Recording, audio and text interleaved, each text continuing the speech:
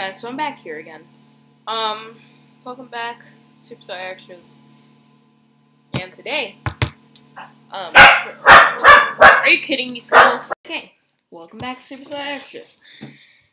So, I have this timeline set up for these videos that I'm recording. And the first of those videos, well, I guess second, but the first one I recorded, references this video that hasn't come out yet. So it's weird. The first video on this little timeline I'm recording last. Then the second is second, and the rest is fine. But recently, I got a capture card. And it'll be important for the video on my main channel. So, I'm making a review of this little thing. Skittles! So, sorry. So yeah, I'm gonna make a little review of this capture card real quick. So, my mom got this for me for like 15-20 bucks off Amazon.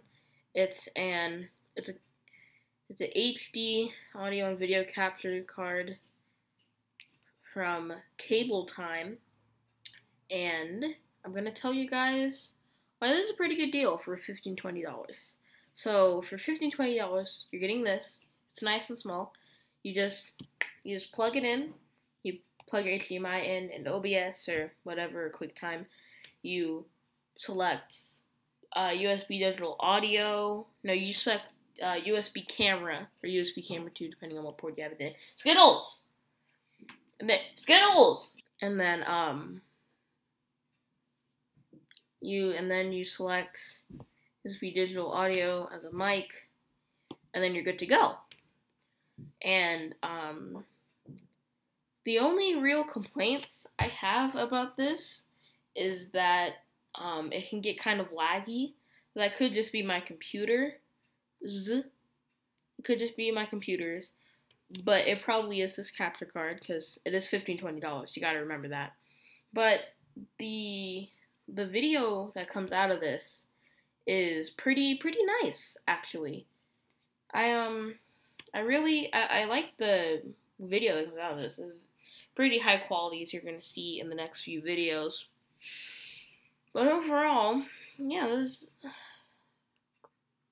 I like the design. It's just some silver around. I wish I had some like specs for this, but I mean, it's USB from the tip. This 3.0? I don't know.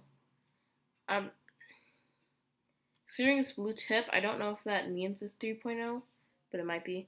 USB port to plug in, HDMI. You go put in there. It works with anything that's HDMI as long as it's in like input. So if I plug my Samsung TV into here, it's not gonna do anything.